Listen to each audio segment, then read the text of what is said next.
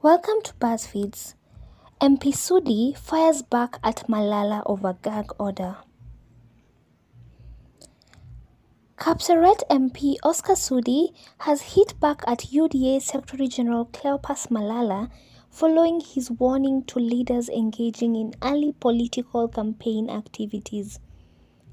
Just minutes after Malala released the presser, Sudi issued a veiled remark on the statement through his X account.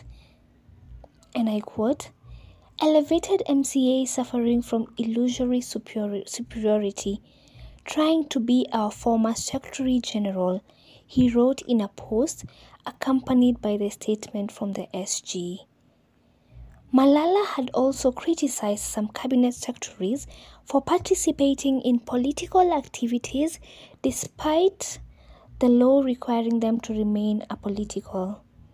And I quote, "It has come to my attention that some cabinet secretaries have been involving themselves in political activities contrary to the law which requires them to remain apolitical," he said.